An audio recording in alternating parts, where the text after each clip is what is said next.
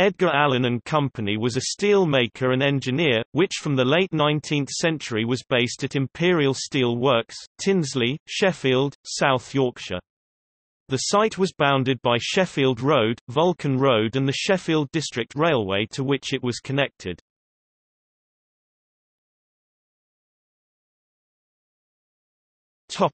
Imperial Steel Works. The site was the home of the foundry and the fabrication shops of the company, the steel warehousing and magnet shops being on the opposite side of Sheffield Road and the later established engineers' tools and railway trackwork sections being located adjacent to Shepcote Lane, on a narrow strip of land between that road and the Sheffield Canal. The melting shop used metal supplied from two cupola furnaces to feed a pair of tropinas converters to supply metals to the foundry. These were a nominal 3 tons capacity each. The tropinas converters were similar to Bessemer process furnaces except that the air was blown across the surface of the molten metal from tuyere on the side of the vessel rather than the bottom. The electric melting shop was home to 2 Hérault electric arc furnaces, the first installed in 1910, the other in 1912, still working when the site closed. This was the first application of electric arc furnaces in Sheffield. These were a nominal 5 tons capacity and provided metal for the foundry and to ingot production for forging. The company also offered a remelting service for special alloy producers, in particular magnet alloys and stainless steels. The foundry comprised molding shops, casting bays, fettling shops and machine shops, all suitable for castings up to 3 tons weight. Although larger castings were made by mixing metal from all the sources, these were machined and finished outside. The remainder of the site comprised the fabrication shops, 3 bays laid out for the production of welded fabrications and heat exchangers. Following World War II, a new laboratory block was added adjacent to the Sheffield Road entrance. This comprised facilities for chemical analysis, physical testing, non-destructive testing, mechanical testing and metallography. This facility also had its own small machine shop, for making mechanical test pieces, and a reference library, conference facility.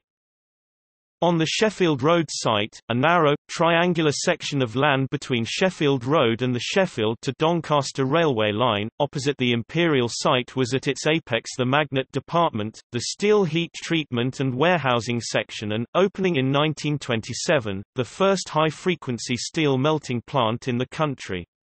Fronting Sheffield Road were the main company offices.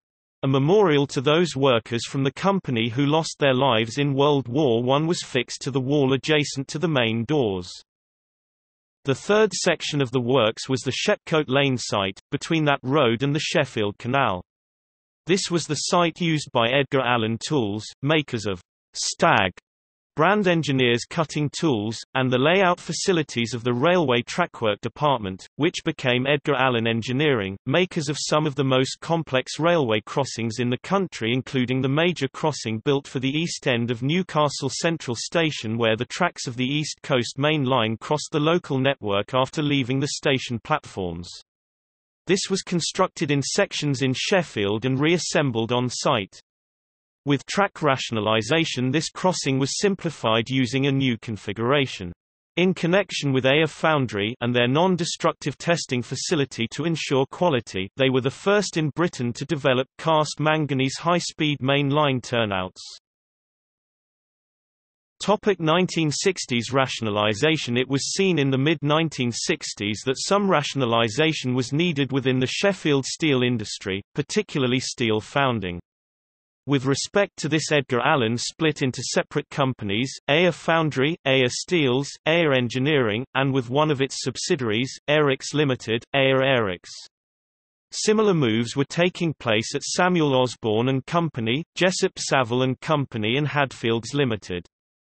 The intention was to merge the foundry interests of the 4 companies to form one large steel foundry with the capability of making castings from a few ounces to 40 tons, with only English Steel Corporation's Grimesthorpe foundry in the city able to make larger.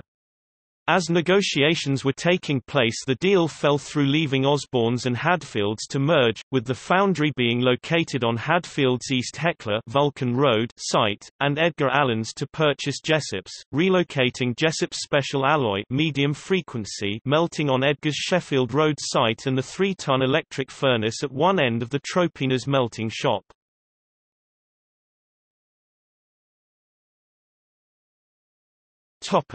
Closure.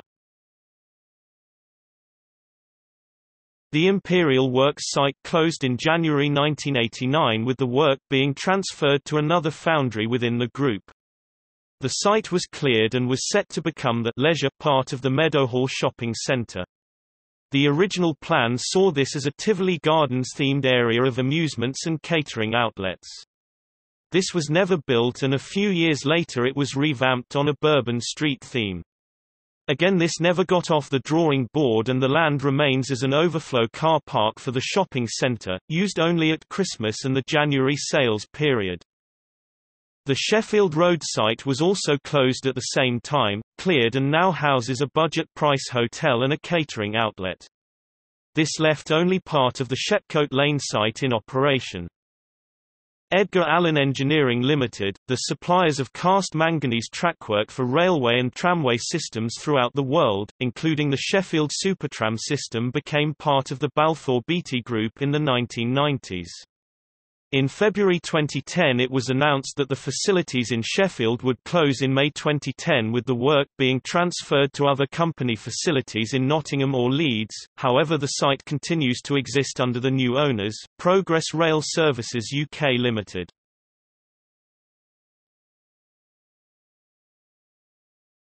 Topic: Subsidiary companies. There were several companies within the Edgar Allen Group. Eriks Limited of Chesterfield, which amalgamated with the fabrication interests of the parent company to form Edgar Allen Eriks, industrial fan makers. British Reamer Manufacturing, Sheepbridge near Chesterfield. Hollow Drill Steel Company, specialist drills for shot firing in coal mining and quarrying. Openshaw Forge, Manchester, steel forgings. Buell Limited, rotary drum dryers.